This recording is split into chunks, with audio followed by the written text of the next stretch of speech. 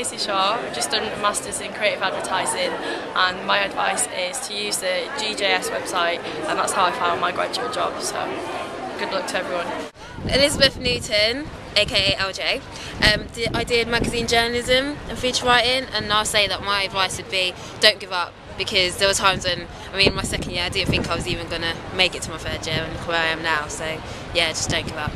Follow Overton, I was on sports journalism. I'd say my best piece of advice is play hard, work a lot harder, and you get there in the end. When you have a deadline, make sure you do it. Don't just think that the teachers are trying to annoy you, just make sure you get it done, because it will just be so much more in your favour when university's finished. I'm Jem, I did magazine journalism and feature writing. My best bit of advice is when you get to graduation, bring hair grips for your hat and bring safety pins for your gown, and wear sensible pants.